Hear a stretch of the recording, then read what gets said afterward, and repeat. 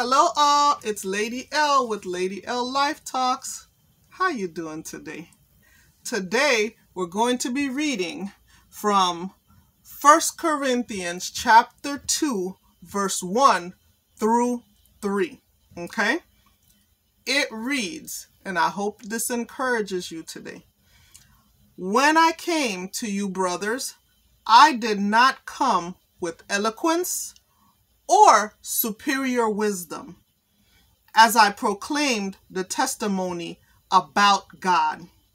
For I resolved to know nothing while I was with you except Christ Jesus and Him crucified. I came to you in weakness and fear and with much trembling. First of all, I just want to say that this particular scripture really encouraged me. Why? Because it showed me that, he understood what it meant to share the gospel.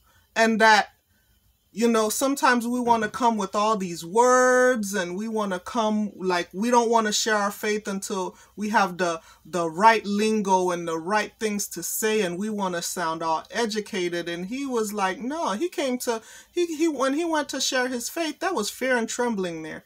He wasn't eloquent. He didn't feel like he had superior wisdom. But here's the thing. I know all of us feel this. I feel this. When I go out and share my faith, oh my goodness, my stomach gets tied up in knots. The Spirit is like tapping me on the shoulder. Okay, her over there, okay? By the register, go share with her. And I'm like, I'm just like, and then eventually I'll go do it. I'll muster up the courage and I'll go over there and I'll share my faith and everything. And he felt the same thing too. So this is the thing.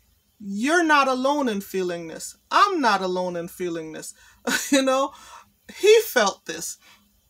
So I just want to say to you, you are not alone in your feelings of intimidation, fear, nervousness, when the Spirit prompts you to share why you believe what you believe with someone.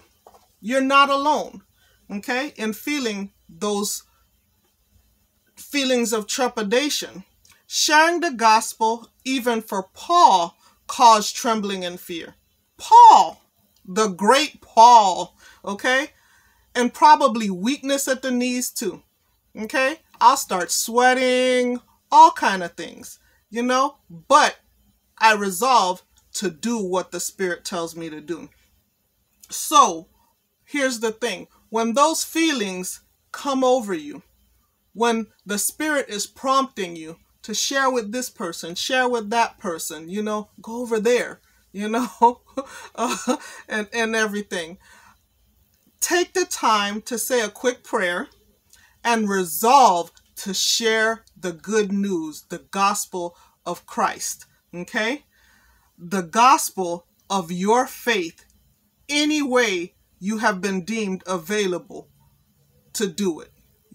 Guess what, guys? Guess what, ladies? You are qualified by God to do it. You're qualified. All of us are qualified.